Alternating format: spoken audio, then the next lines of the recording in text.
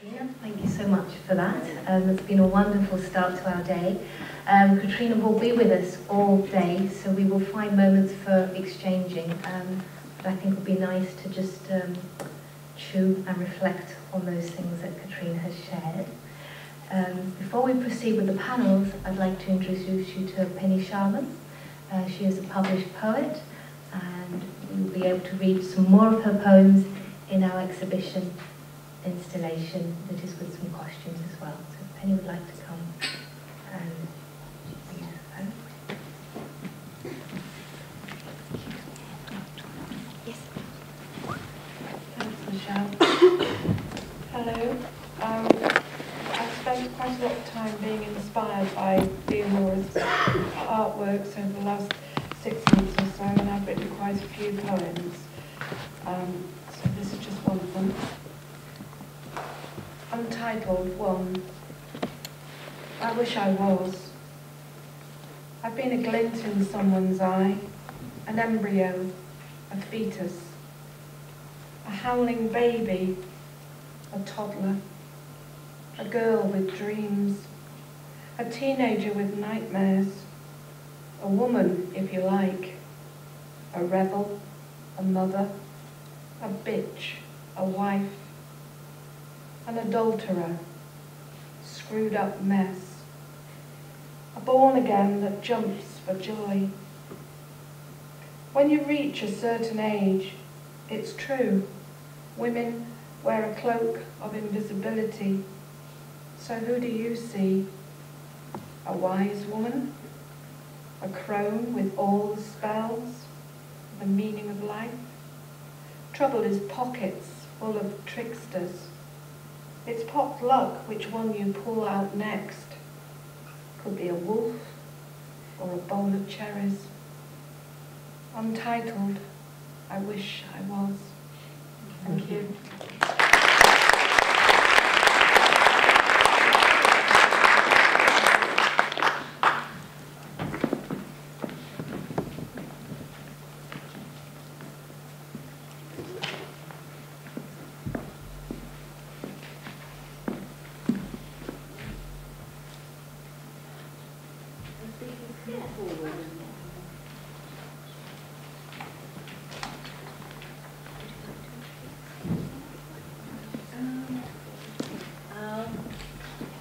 Perhaps if the speakers would like to come and sit here, and I'll call them up one by one.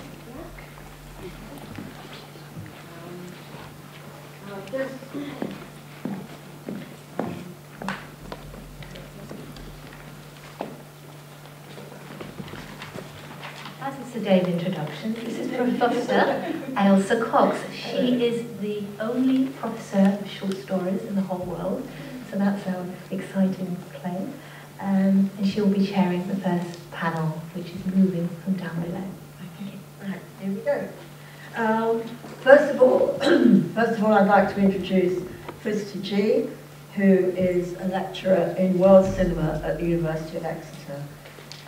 She's the author of the forthcoming monograph, Magic Realism, the Avant-Garde in Exile, around 2018. And she's going to talk about If These Walls Could Talk, Leonora Carrington's Psycho-Spatial Movement.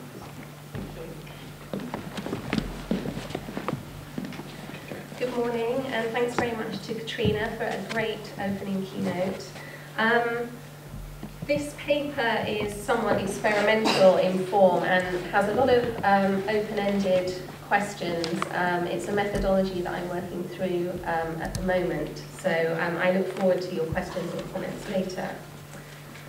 To mark and celebrate a centenary is to celebrate an individual, a presence, an artist, a writer as the originating force behind a series of works, but also in claiming Leonora Carrington's body of work for academic study or reinterpretation, the works themselves are shown to be alchemical nodes in a planet of convergences and sympathies. We celebrate how these works live on and how they continue to ask more of us. Through objective chance, these works speak to the irrational temporality of sensing the world, products and catalysts of the sensory imagination. And really, this is where the idea for my paper began. wondering how my overwhelming affective responses to works like Green Tea or Down Below spoke of tactile, haptic reception of cultural objects detailed in someone like Vivian Sobchak's work, or the precognitive jolt of affect before it becomes a named emotion. So I've been working through ideas on objects and also on sensory perception. And so my relation to Carrington and her work strikes me as being very much an experience of sensation and participation, a very active experience. So in my paper, I'm going to look, of course, at the house and the room and the tactile relationship between the characters in the writings, but also characters in the paintings and Carrington herself. And I'm also going to think about the sensory disturbances that happen within these rooms, within these spaces, and the objects within them. I'm going to start here with an idea, really, that comes from François Lyotard. Art is a cultural object, but the work is not merely a cultural object, although it is that too. It harbours within it an excess, a rapture, a potential of associations that overflows all the determinations of its reception and production. And also the idea from Deleuze and Guattari that a work of art is a bundle of affects. So what both of these quotes give us is an idea of a very vital, dynamic structure that cannot be contained, which works nicely with the containment of walls and rooms. Okay. So the scenario which started this train of thought for me is the well-known account from Chilean filmmaker and surrealist Alejandro Jodorowsky, his account of Leonora decorating Luis Buñuel's room in Mexico with her own, of course, her own menstrual blood. The story, as remembered by Jodorowsky, bears considerable similarity to Breton's famous anecdotal reference in Black Humour, in which Carrington meticulously covers her feet with mustard. In this later episode, she exchanges the condiment for her own blood in protest at Buñuel's impersonal and tasteless motel room, to which he had invited her as a potential mistress. I must admit that this story thrilled me and made me laugh out loud, as I revelled in its sheer lack of social boundaries. But more than my initial instinctive reaction, I was intrigued by the way in which this echoed Carrington's seeming ability to collapse room and body in infinite horizontal and vertical iterations, not only in her painting, but also in her written work. Nurseries, cafes, castles, forest cathedrals, ruins, churches, sanatoriums, closets, beds, drawers, and cabinets populate stories and paintings alike. And other people's anecdotal tales of her in real life often involve her inhabiting and interacting with rooms and objects. As a reader and viewer of her work, I experience a synesthetic pleasure in the onslaught of tactile text and image, connecting my own memories to the rich and vivid spaces that Carrington offers. And I wondered, what did Carrington's work mean for contemporary studies relating to women's art, the body, haptic, sensory, and affective response, and issues, of course, on mental health and on shame. I begin as a reader, a viewer, with bloody handprints. So as I said, today's paper is an experimental exploration of themes such as synesthesia, affect, and reception, as well as the figure of the room self, a figure which I theorize as resolutely female. Carrington's anxiety during and immediately after the First World War involves heightened emotion, paranoia, eating disorder, and what might be considered materially as schizophrenic dislocations of time and space. I feel that the manner in which she articulates her state of being relies upon the sensory apprehension of her surroundings, which often blurs in a synesthetic dynamism involving taste, touch, smell, and sound, as well as sight. Her ability to remember, evidenced in Down Below and Little Frances, for example, is strongly tied to houses and rooms, from her childhood home to the house as embodied canvas at Saint-Martin d'Ardèche, and of course her topographical remembering of the various spaces in and around the sanatorium in Santander. It is significant, I think, that Carrington's painting of Crookie Hall has been chosen for the cover of the New York Review of Books republication of Down Below this year, a painting of her first house in England where she grew up, and whose ghosts haunt every subsequent lodging that she inhabits. And sorry to quote again what Katrina has just already quoted for us from The Hearing Trumpet, but I think it's a very significant and pertinent quote from The Hearing Trumpet. Houses are really bodies. We connect ourselves with walls, roofs, and objects, just as we hang on to our livers, skeletons, flesh, and bloodstream. Blood and the nervous system connect the flesh and stone in Carrington's work. The concept of a femme maison, to use Louise Bourgeois' terminology, or a room self, or a house self, is a syncretic, sentient entity between female, human, animal, but also nature, architecture, and objects. By marking walls with menstrual blood, Carrington enacts this permeability, as well as illustrating that domestic femininity and reproduction are creative, not prescriptive. In Down Below, when the narrator describes ceasing menstruation while in Madrid, awaiting the trip to Santander, she notes, "I'm transforming my blood into comprehensive energy," an alchemical process whereby the body transcends the house, connecting everything in its orbit to the cosmos. Natalia Lusty frames Down Below within the, quote, surrealist commitment to expanding forms of knowledge through liminal forms of expression, drawing on hermetic readings of space. But the intermediary presence of the room, or the house, is as important a feature, I believe, as the cosmos. Oh, okay.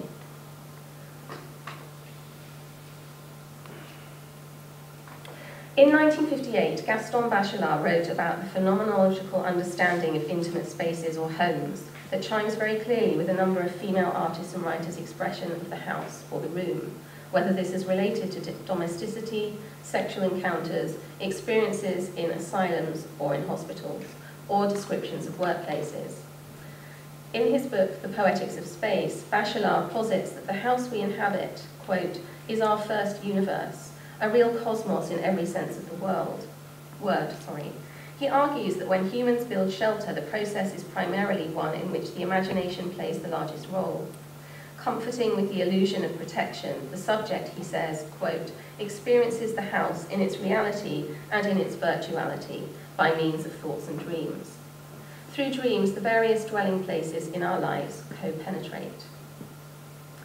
In expressing space and our relation to it, he continues, we are never real historians, but closer to poets, in that we struggle to condense the depth of psychological elasticity of an image. As the narrator of Down Below admits, rational terms or words are insufficient to describe the complexities of her physical state as she journeys through real and imagined towns and cities. Despite Bachelard's male narrative voice, his phenomenological reading of intimately inhabited space clearly relates for me to Leonora Carrington's work, across every aspect of her work, in fact. Bachelard's topo-analysis privileges the daydream over the dream, a form of symbiosis linking past, present, and future that Carrington also evokes in the forms of visions in Down Below. Quote, this is from Down Below. One night, as I lay awake, dreaming, I had a dream. A bedroom, huge as a theatrical stage, a vaulted ceiling painted to look like a sky, all of it very ramshackle but luxurious. Bachelard defines the formal structure of the house, shelter or room, spatially rather than temporally. As a reader and viewer of Carrington's work, I too experience it phenomenologically, both spatially and bodily. Even though the historical and political particularities of the war, the treatment of mental illness, and the colonial and patriarchal structures of oppression are key components of Down Below, my senses are awakened by the pain and wonder of Carrington's spatial poetics. Down Below is a paradise, the space in which telephones communicate and people are allowed to read and walk around when they are not sick. For Bachelard, the indelible solitude of one's first family home is the memory of the crypt, Jung's cellar of the unconscious. In characteristic Carrington fashion, abajo, or Down Below, is made into a paradise. The unconscious becomes a happy place. like a hotel, which from a few passages earlier in the book, we know to be a site of rape and imprisonment. So this is the paradoxical space that time and time again she offers us as readers, a paradise, a hotel, where people talk on the telephone, but also a hotel echoes with reverberations of the horrors that took place in Madrid earlier. Rooms are paradoxically and ambivalently situated throughout her journey, taking on aspects of her own self as it shifts perspective. In the summer of 1892, Charlotte Perkins Gilman wrote her autobiographical short story, The Yellow Wallpaper, while under house arrest. In the account, Gilman suffers from a nervous disposition and a slight hysterical tendency, and in order to recover, she is forbidden to write by her physician husband, John. Significantly, the way in which she describes the room to which she is eventually banished bears strong similarity to that of Down Below and other tales in Carrington's oeuvre. The room in The Yellow Wallpaper used to be a nursery, with the windows barred, the floorboards gouged and splintered, and is set within the large house and gardens of what Gilman terms a colonial mansion or haunted house. As time passes, she becomes obsessed, as I'm sure you all know, with the revolting, sickly yellow wallpaper in the room, peeling off in patches. It is dull enough to confuse the eye in following, she says, pronounced enough to constantly irritate and provoke study. The wallpaper takes hold in her psyche, as she exclaims, "I never saw so much expression in an inanimate thing before." What transpires in this story of mental illness is a fusion of the senses in Gilman's narrator, as she finds it increasingly difficult to separate the optic horror of the wallpapered room from her own perception of being, with the dramatic denouement finding her herself surreally becoming at one with the wallpaper and its creeping phantasms. Similarly, in Down Below, the narrator describes how, quote, "the room was painted with silvery pine trees on a red background. A prey to the most complete panic, I saw pine trees in the snow." Occurring in the narrative after a third dose of cardiazol and following a series of convulsions, complete panic here is fused with the experience of the walls coming alive. In both of these texts, the writer is unable to tear herself from the optic horror and becomes at one with it. However, it is in their respective senses of self where these two female writers differ. Perkins Gilman articulates the shame which her husband, doctor, feels at her behaviour and her own embarrassment at being unable to meet his demand, whereas Carrington defiantly takes both hands and crafts a meaningful and tactile practice that is without shame. In fact, whenever she feels a strong emotion, the narrator of Down Below tries to expel it, usually personified from her body, like when she tries to expel Elizabeth by recreating her as an almost ikebana type flower arrangement on a collection of furniture. In making this object, this strange sculpture, she expels the idea from herself.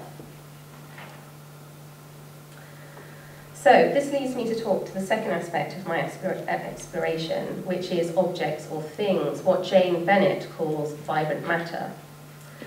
In Jane Bennett's words, articulated in Carrington's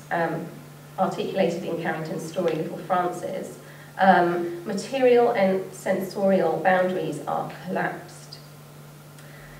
In her book Vibrant Matter, Jane Bennett talks about objects appearing as things, and there's a difference between an object and a thing has its own vitality, its own essence, but its own ability to interact with everything around it.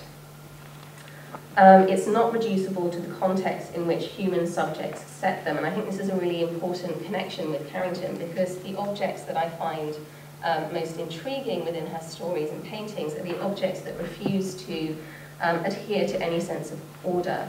These are vibrant matter. Jane Bennett comes across the idea for vibrant matter when she herself is walking to the subway and she sees a collection of detritus.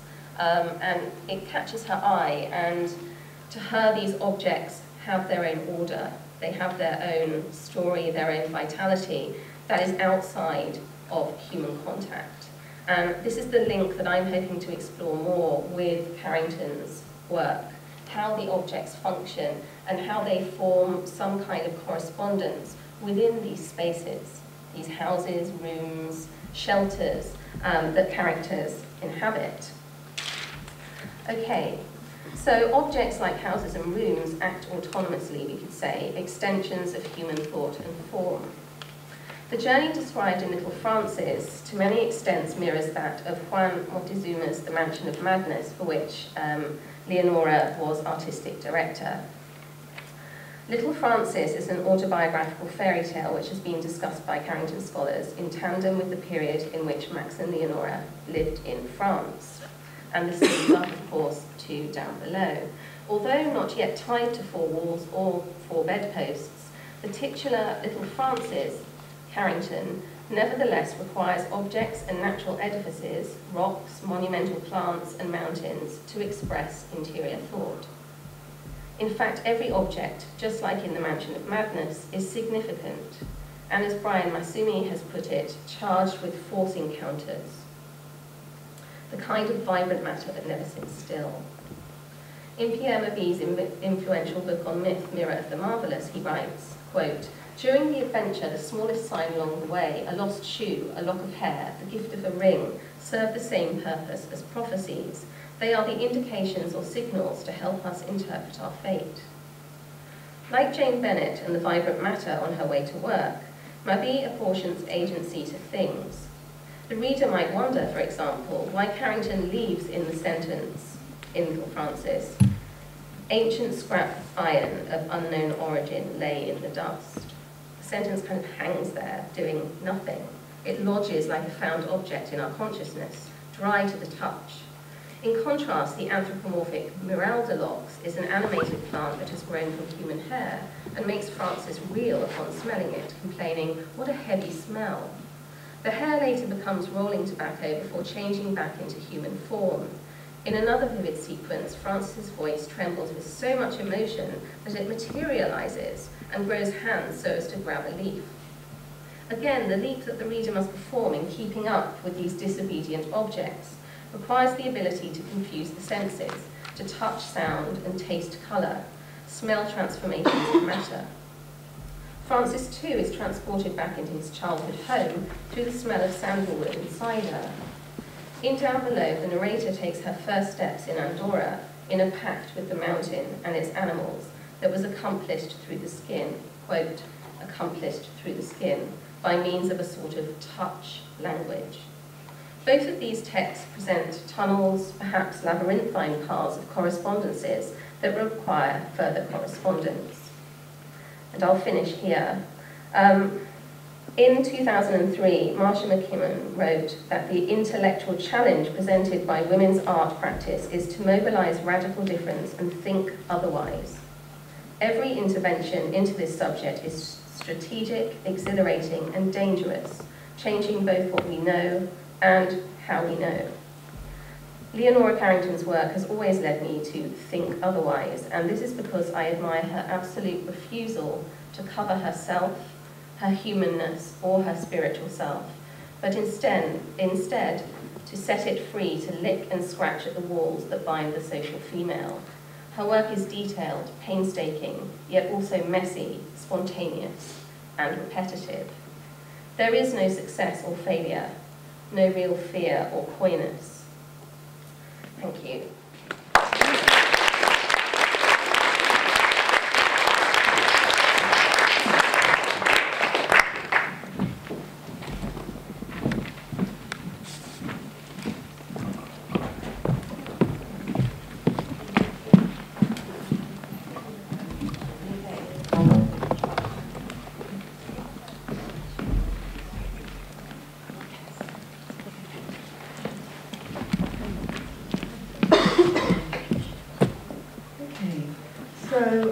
Thank you very much, Felicity.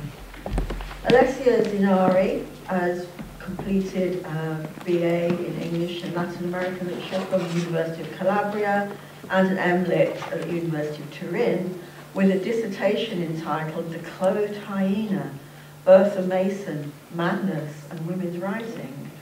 And more recently, she's been at the University of Glasgow, where she started researching on feminist theory, creativity, self-narrative, and mental illness. So her project is entitled Mental Illness and Female Creativity in the 20th Century, a comparative study of Leonora Carrington, Alda Marini, and Anne Charlotte Robertson. Extremely interesting comparisons there. And her title is I Must Live Through That Experience All Over Again, Leonora Carrington's Narrative of Trauma and Hospitalisation. Thank you very much. Can you hear me okay? Yeah, is it working? Okay, perfect, thank you. So I'm very pleased to be, speaking, okay, thank you. I'm very pleased to be here and to share the room with people who are as enthusiastic on this topic as I am. And I will just jump straight into the paper because I'm really bad with timing, so maybe we can talk about it later. So today I will analyze the ways in which Carrington presents a contrasting and often paradoxical perception of the space of the asylum in Down Below, the memoir that is dedicated to her mental breakdown and hospitalization. The complex relationship that Carrington establishes with the hospital results in an ambivalent representation of the place as either a hellish place of torture or a heavenly site of redemption.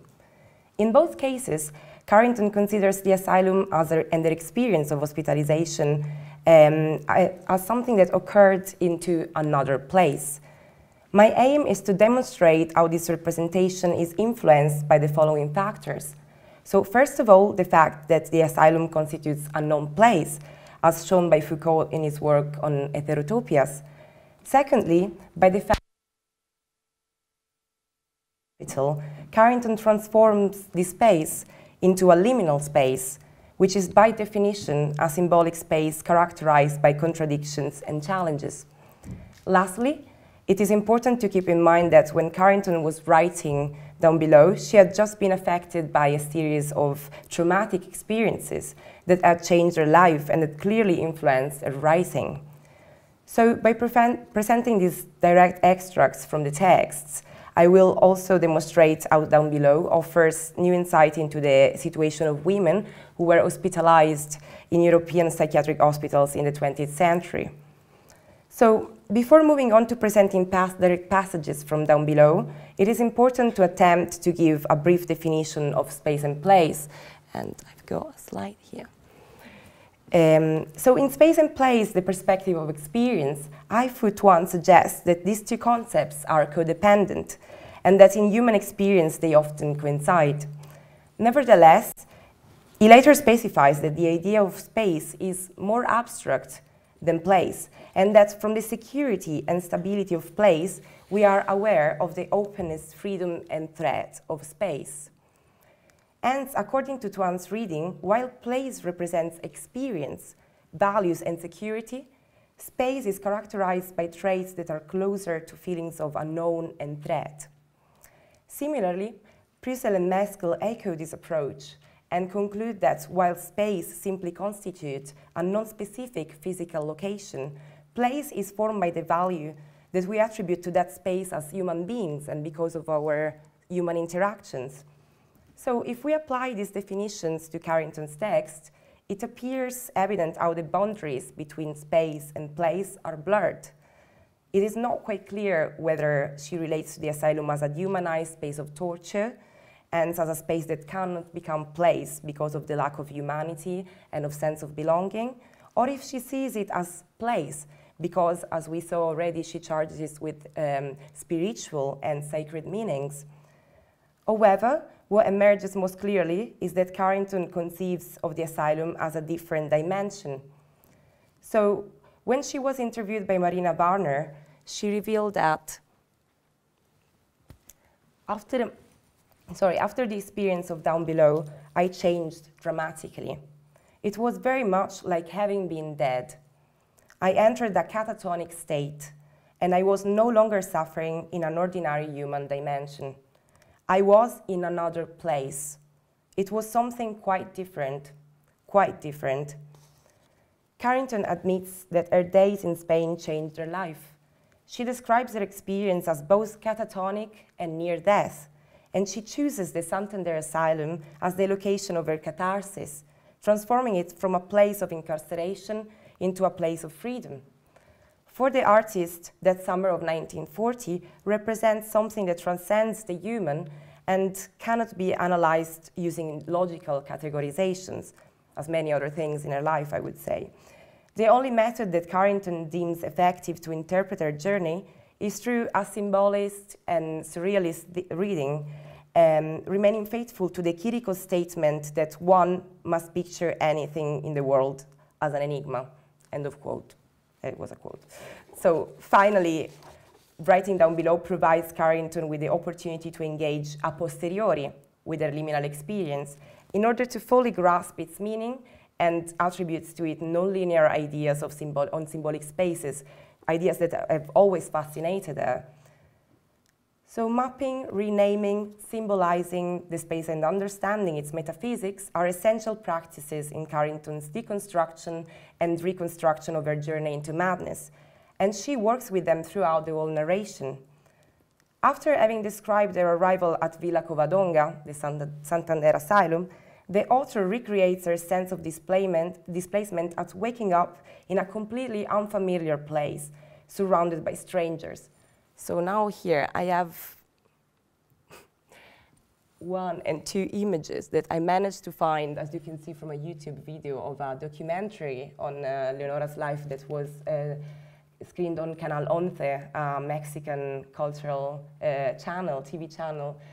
So obviously I didn't have the chance to go there, and I'm really, really looking forward to talking about if there is actual documentation of this place, because I would like to gather more even visual information and photos of that. So surely Gabrielle or Joanna after will help with that.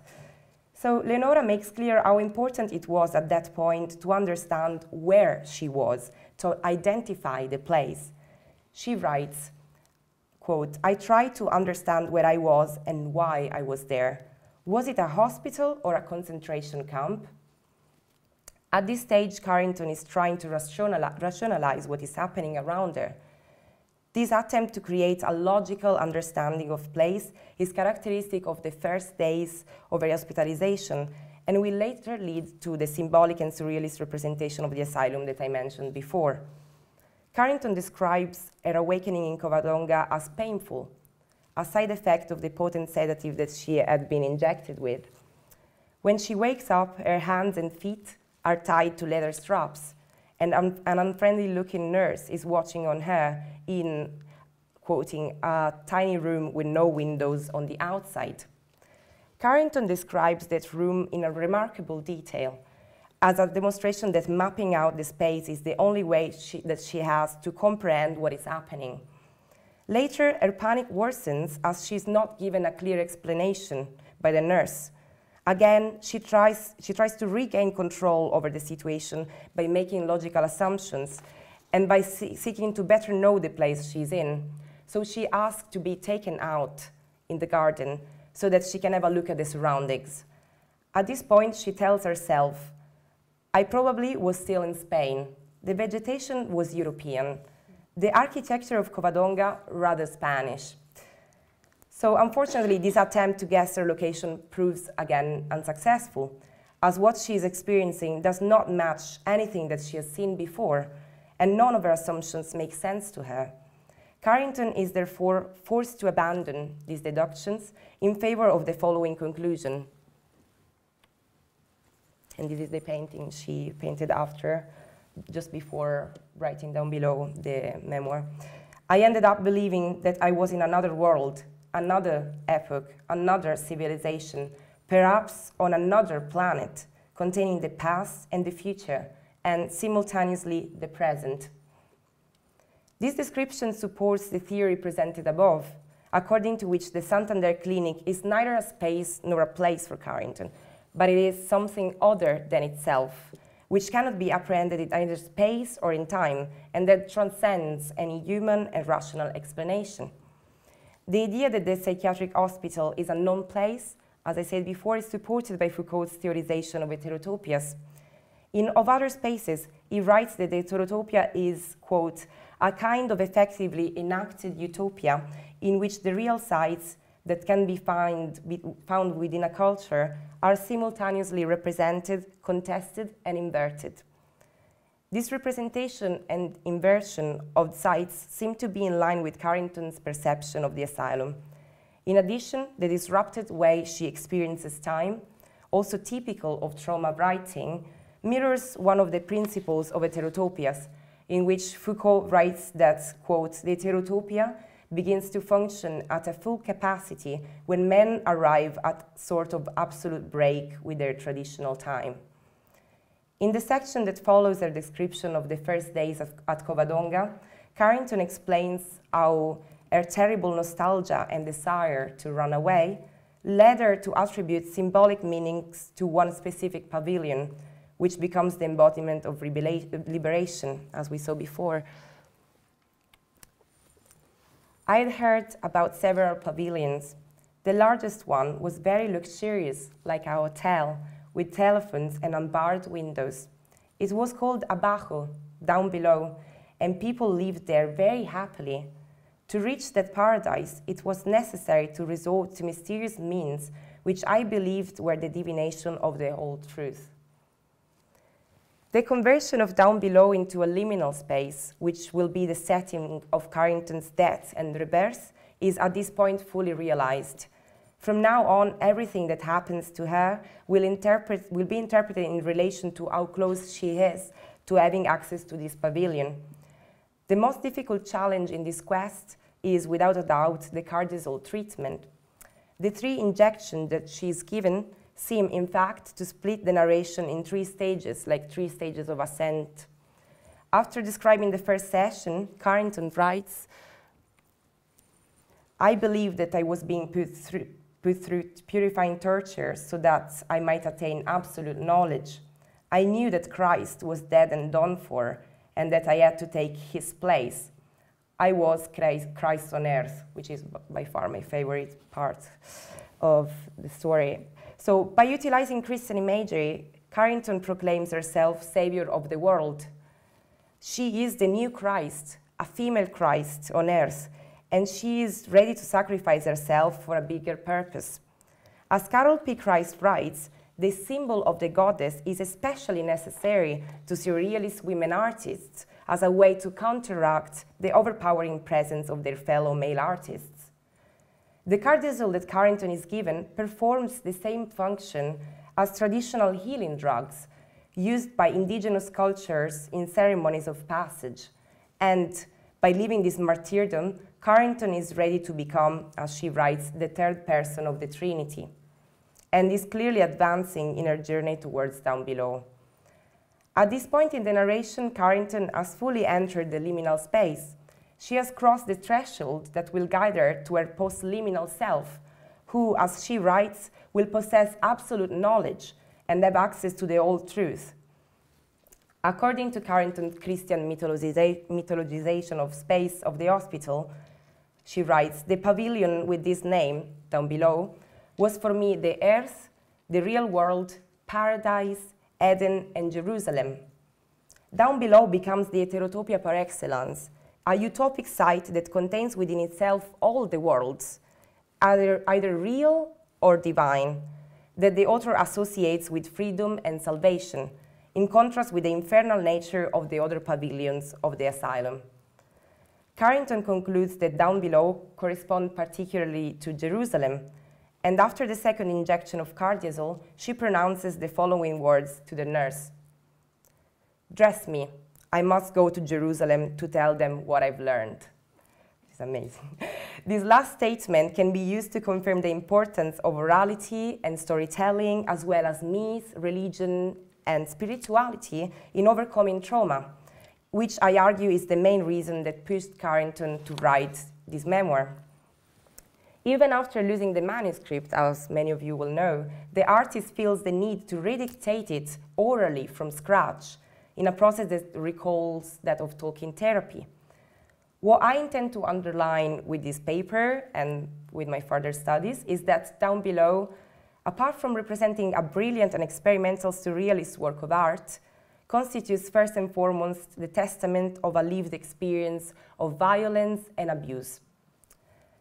While Carrington is experiencing the dark days narrated in Down Below, she constantly tries to understand the place in which she is incarcerated, at time interpreting as space and approaching it in a paradoxical way. However, as I have shown in this paper, thanks to the reflective process that her autobiographical writing initiates, she is ultimately able to escape this space and to transcend it. Thank you.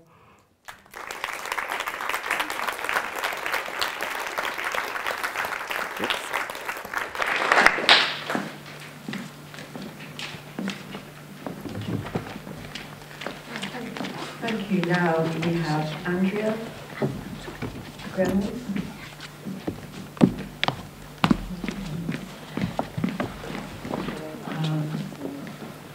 Andrea is from the Goethe-Universität Frankfurt am Main in Germany. Her current research focuses on the transnational interconnections of surrealism in Africa, Europe, Latin America, and the Caribbean. And she's going to talk today about lucid madness as method, surrealist style in Leonora Carrington's Down Below.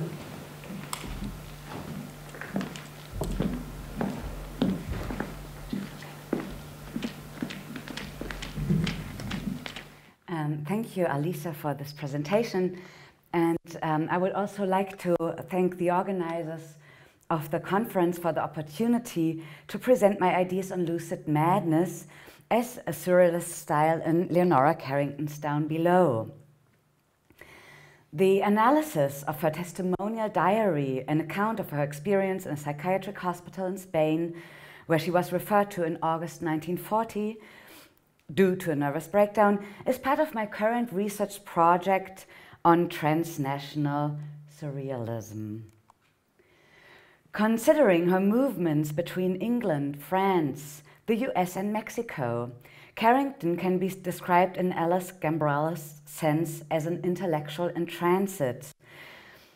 Furthermore, because of its traveling quality, her work can be categorized in Ottmar Ette's sense as literature, as well as art, without fixed abode, as she writes and paints artworks that belong to various geographies, languages, and cultures.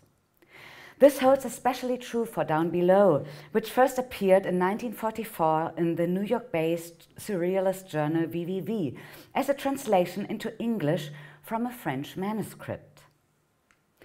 As an editorial note tells us, the text is based on an oral account transcribed by Jeanne Magnan, the wife of the French psychoanalyst Pierre Mabille, and translated into English by the Peruvian author Victor Yona. This paratextual information is bewildering. Given the fact that English is Carrington's mother tongue, why should a Latin American writer translate the manuscript from French into English? And how did the original manuscript get lost? The text circulation does not only demonstrate the place of Carrington's work within a transatlantic network, its mystery, as indicated by the editor's note, also unsettles the reality of Down Below as an authentic account written by Leonora Carrington in form of a diary. This performative play corresponds to another surrealist practice in Down Below, the destabilization of the realistic setting by phantasmagorical and psychotic reality perception. Drawing attention to Carrington's writing strategies, I would like to show how she binds lucidity and madness inseparably together, and thus creates her own method of surrealist style, that of lucid madness. This method contests surrealist techniques such as Breton's automatic writing or Salvador Dali's paranoia critical method, which seek to activate the unconscious in order to explore new forms of artistic expression. I would like to discuss in how far Carrington's writing strategies challenge Breton's method of evading the censorship of rationality, as well as Dali's insistence on a critical agency channeling paranoia creativity. Furthermore, I would like to analyze their effect on the reader, who Carrington enmeshes in a disorienting play which reverses the notion of lucidity and that of reality. Down Below is often read as a response to André Breton's Nadia. His novel reflects the surrealist's fascination for other modes of perceiving and discovering reality, as it explores the main figure Nadia's madness as an object of desire. Here we go. The difference between Breton's novel and Carrington's diary is that Nadia talks about madness, whereas Down Below is written with madness.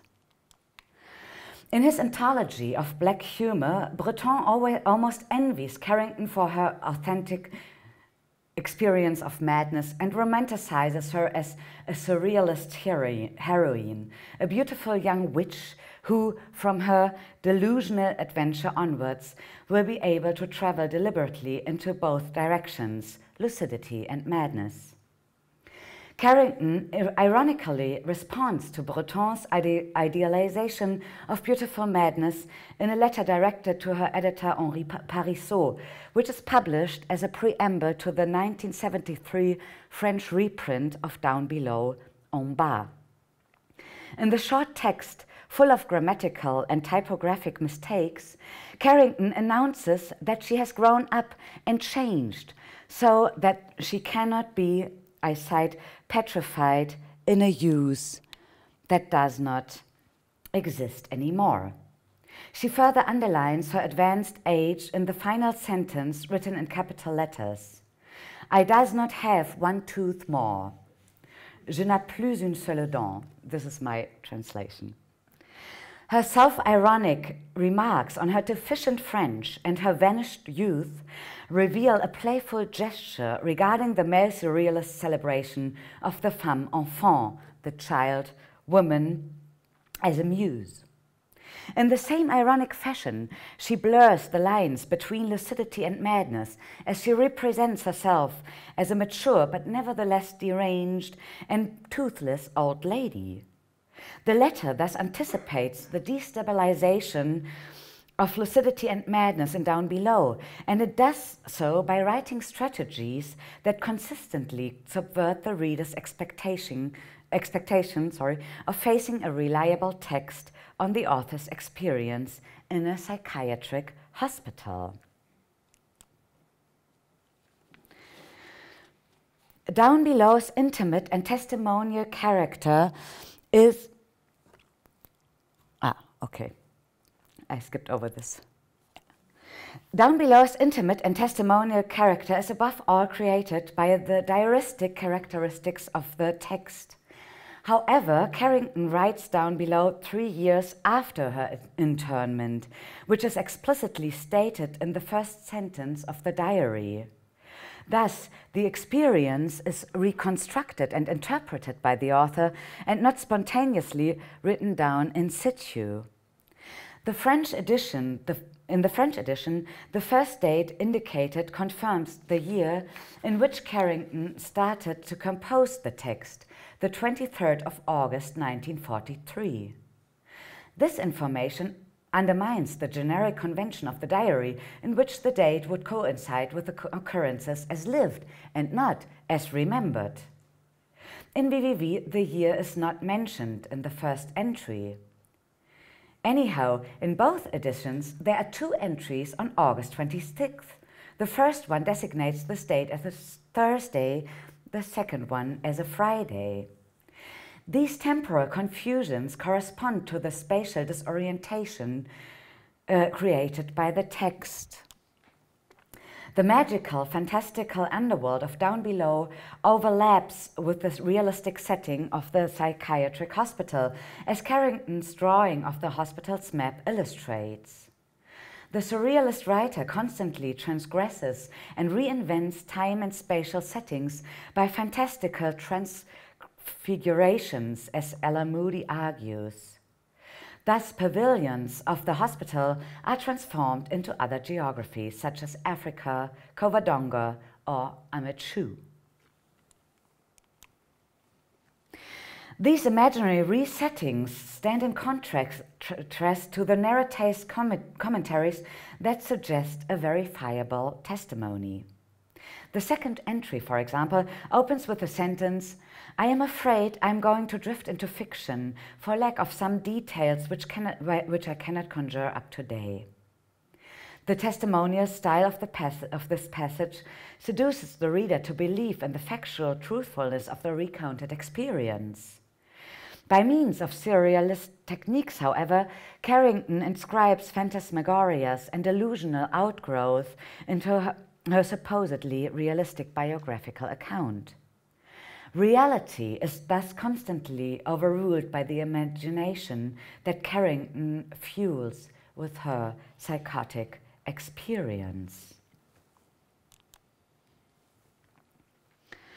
Her altered perception of reality questions the border between lucidity and madness. In Madness and Civilization, Michel Foucault demonstrates how madness became pathologized in modern European societies in order to exclude all those who could threaten the normality of societal order. We can see this idea reflected in Down Below when Carrington presents her political theory to the British consul. According to her delusion, Hitler and his allies, such as the mysterious figure van Gent, who she considers a double of her dominant father, provoked the Second World War by mass hypnotization. Her political mission consists in breaking the spell so that the war can be ended and the world liberated. I therefore called the British Embassy and saw the consul there. I endeavored to convince him that the Second World War was being waged hypnotically by a group of people, Hitler and company. That good British bourgeois perceived at once that I was mad and found a physician, Martinez Alonso by name, who agreed with him completely after he had been informed on my political theory. In this passage, Carrington clearly exposes the rational position of the consul and the doctor, representing the bourgeois society she resented most. In the light of Hitler's propagandistic mobilization of the masses, her theory doesn't even seem so far-fetched. But from the rational and male perspective, it is unacceptable and insane and eventually leads to her confinement in the asylum. Carrington thus calls attention to the exclusionist function of rationality and involves the reader in a reflection on the exchangeability of the antipodes madness and lucidity. By writing with the disoriented and disorienting perspective of madness, Carrington challenges our understanding of lucidity even further. In the logic of the imaginary cosmos she creates inside the terrifying and controlling space of the hospital, she believes that by incorporating different personalities, such as mythical and biblical figures, she can liberate herself, the persecuted Jews, and the world. I thought that I, a Celtic and Saxon Aryan, was undergoing my sufferings to avenge the Jews for the persecutions they were being subjected to. Later, with full lucidity, I would go down below as the third person of Trinity. I felt that, through the agency of the sun, I was an androgen, the moon, the Holy Ghost, a gypsy, an acrobat, Leonora Carrington, and a woman. I was also destined to be, later, Elizabeth of England. This enumeration could also originate from one of Carrington's paintings, populated in surrealist fashion by fantastic, divine, and real creatures. What Carrington presents here as fully lucid, the future entry into her imagined paradise down below, can also be seen as evidence of her paranoid schizophrenia. Later on, she experiences another moment of lucidity. It comes to her mind that she has to separate herself from the personalities that inhabit her. This awareness triggers the reader's expectation that Carrington returns to reality, but quite the contrary. Playing with an ironic reversal of lucidity, she announces her detachment only from Queen Elizabeth, whom she externalizing by recreating her dummy with the furniture of her room, table, chair, and vase. The commentary, "I had to get rid of everything my illness had brought to me," exemplifies the ambiguity that the writing strategy of lucid madness inscribes into the text. For the reader, it is impossible to distinguish between the lucidity of her interpretative moments and her delirious interpretations of reality. Hence, lucid madness as a surrealist method does not lead to an arbitrary unconscious composition as proposed by Breton's automatic writing.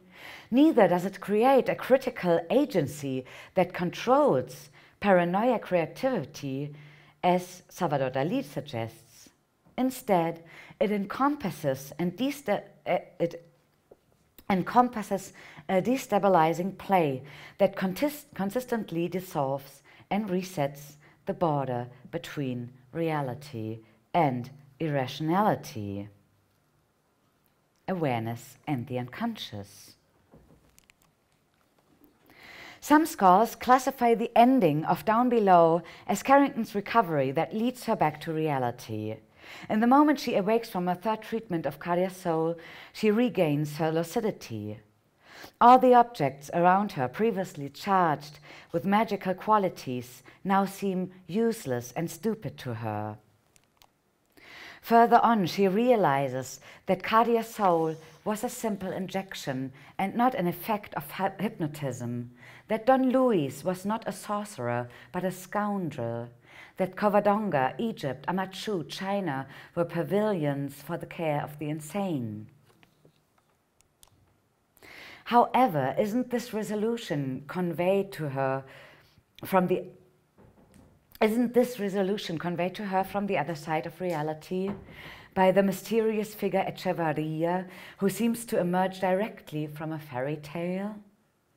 I wonder whether this occultizing of the mystery remains more ambiguous if we read it through the lens of lucid madness. Madness and lucidity may have become inseparable. Thank you for your attention.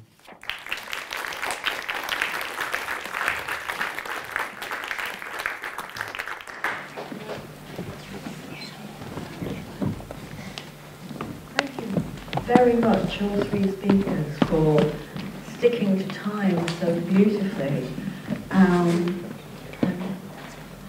Now we have a chance for a few questions.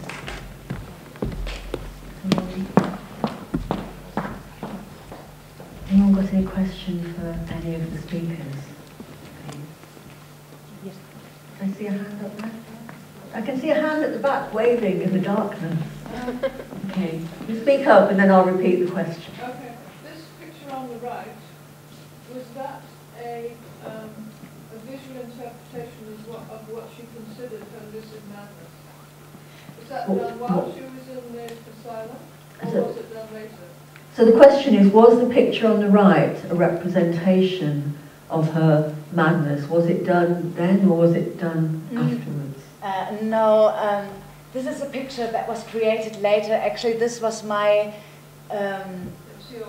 association, because with the two eyes that you see there, Carrington consistently talks of her macroscopic and microscopic perspective, and also all this.